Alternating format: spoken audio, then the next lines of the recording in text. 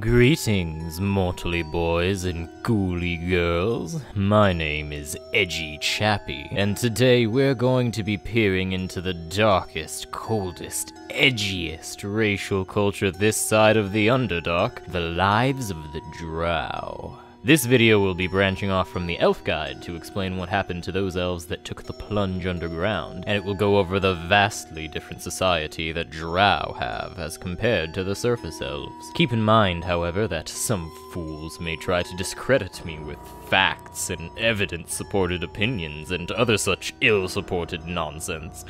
These people are just posers and should be ignored whenever possible, for I am truly the only true leading source of D&D know-it-allitude. But before we get into the video proper, allow me to take a moment to give a brief shout-out to my newest patrons of Davvy's Davvylicious $5 patron roll. Lil Sig! Richard Gustafson! Brennan Artzt! Ryan Berry! Yuri! Alexcalibur! Sean Lawton! Ashton Prince! Andrew Hughesdon! Willowistinct! Thestralpony! Rudewolfe! Thank you for your support. It's people like you who enable me to talk in a spooky voice and act like a glorified audiobook to thousands of people who would otherwise be forced to use Google. But with that out of the way, let's begin.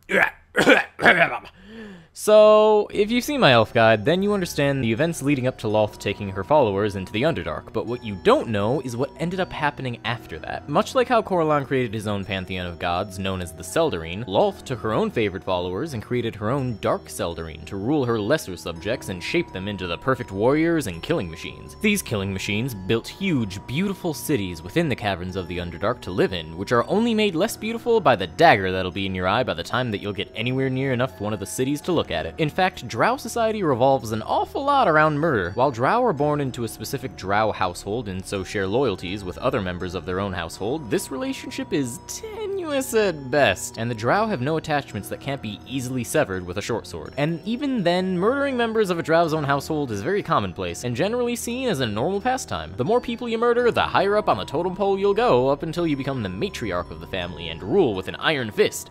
Until a more powerful Drow comes along and then severs you from your iron fist. Drow have become so detached from their original elven roots that even their trance has suffered as a result. Instead of seeing past lives, their present life, or even the lives of any other elf, a Drow elf can see only darkness during their trance, and this darkness serves as a quiet respite from the otherwise exceedingly deadly day-to-day trials of their regular lives. If they ever do dream, the dreams are relatively normal, albeit with much more elf murder in them, or whatever it is Drow like to dream about, and the Drow will constantly search their dreams for clues that Lawton may have sent them a hidden message on who among their family members to stab next. In fact, a lot of a Drow's life is spent revering Lawton, looking for their Spider-Mom signs about who to stab next. Due to Lawton's teachings, Drow believe themselves to be greater than all other species, especially the surface elves, and their adoration of their spidery godmother leads them to search for signs of Lawton's favor in everything that they do. Did the blood from that guy you stabbed pool into the form of a spider? Dope. Did a rock fall and kill your best friend? Well, he must have either been holding you back or he was gonna kill you first. Thanks, Lawton. Did the slave you just captured have a spider crawl on it? Better make that one your boy toy. And speaking of boy toys, it's worth noting that the Drow are very caste system-y, with males in their society pushed down pretty low on the totem pole. They're treated like second-class citizens, although it is possible for a male in the society to raise their social standing either by being a vicious warrior or by using some extreme boning to get whatever they want. However, it should be noted that no matter how good they are at extreme boning, they'll never reach the success that Drow females attain in their lives. There's also the chance that Lawton herself will test the might and mettle of any lucky Drow or Drowette that she sees fit, and she will pull that Drow spirit down into her demon web to compete in Lawton's favorite reality television show, where contestants have to complete one of an infinite amount of Lawton's puzzles and challenges for the honor of not really all that much except for bragging rights. Honestly though, that's not a bad thing, since winning one of Lawton's judgments elevates you into a higher social status among Drow society, and even if you lie about going to the demon web and successfully completing one of Lawton's tests, as long as you manage to convince everyone that you're telling the truth, Lawton still looks at you favorably, since lies and deceit are just following her proper teachings. But for the people who are taken into the demon web and fail, you can lie all you want, but it's not gonna work out for you very well on account of the fact that failures are cursed with a mutated spider body. Indeed, failure in the demon web results in you being cursed to become a Drider, which much like how the centaur is a half human, half horse, a Drider has all the tippy bits of a normal Drow, but they also have a spooky, scary spider body from the waist down. You'd think that with Lolth's admiration of spiders, it would be a blessing to be the physical embodiment of arachnophobia. But no, if you are cursed to be a spider, then from then on, your life sucks the absolute worst, because now Drow society perceives you as being so weak and ineffectual that Lawth herself had to make you more powerful just so that you would be able to survive. And as we know, getting help from other people as a Drow is the greatest insult one can give. Driders are immediately cast out from their city and forced to live in exile, where everything is dark and you are likely to be eaten by a Grue. In fact, the only reason why Driders aren't murdered immediately by the Drow is because their punishment is specifically to live in exile as a malformed abomination, and to kill the Drider would cut short Lawth's punishment and possibly cause the Drow who killed them to be punished with spider legs themselves. Luckily, for those adventurers who find their way into the Underdark, Driders are naturally inclined to dislike those dickbag Drow who cast them out, and any Drider that survives for a period of time in the catacombs of the Underdark will get used to where to go and, more importantly, where to avoid. This could prove invaluable to would-be spelunkers who require a guide to keep them away from the more dangerous parts of the dark, but heed my warning when listening to a Drider, because no matter how cursed, spurned, and hateful a Drider has become, inside, that is still a Drow, and it will teach you that lesson the way all Drow teach lessons if you aren't careful. It might even lead you home in a misguided attempt to regain some status with its house, turning you over as a slave in the process. Of course, this could never work, but being enslaved by the Drow is always a very real concern. See, Drow are very big on the idea of what's mine is mine, and what's yours is mine, and you are mine, to the point where slavery makes up the backbone of their productive workforce. Humans, dwarves, and especially other elves are captured in raids against the surface world and taken back into Drow societies to serve in forced labor camps, where they will almost certainly spend the rest of their days until their malnourished bodies atrophy to the point where they can no longer work, at which point they're killed and replaced with new slaves that'll eventually wither away themselves. This endless rotation of slaves requires Drow to, instead of doing, the reasonable thing, like maybe stop murdering all of your slaves, it forces them to go and commit raid after raid upon the surface world to capture more and more people to serve in their metaphorical slave machine. And those slaves can forget about praying to whichever god they believe in, because the only pantheon that will hear them is the Dark Seldarine, made up of Lawth's original favorite followers who ascended to godhood to assist her in ruling her masses. Drow have a very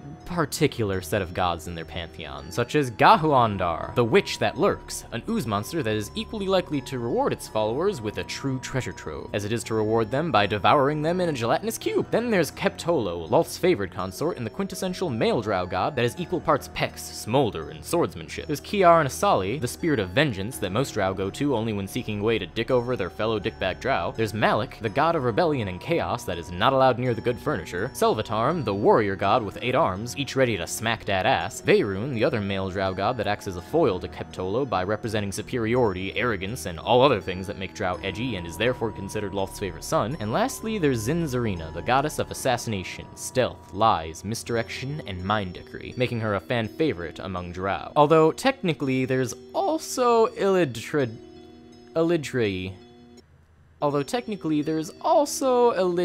but you'd be hard-pressed to find a Drow that worships her outside of the surface world, because she represents the edgiest thing ever to a Drow. A good Drow. She calls to the Drow when they are on the surface world and the moon is out, and she tries to convince them that, hey, maybe shank murdering things isn't cool, which inadvertently has turned Illitri into a hippie Drow that just wants peace and love, man. Of course, any Drow who do decide to go rogue and make a new life on the surface will have to deal with constant suspicion and rampant racism from anybody who knows what the Drow are. And that Drow will always be looking over its shoulder for the day that its people come looking for it, ready to make another sacrifice to Lawth.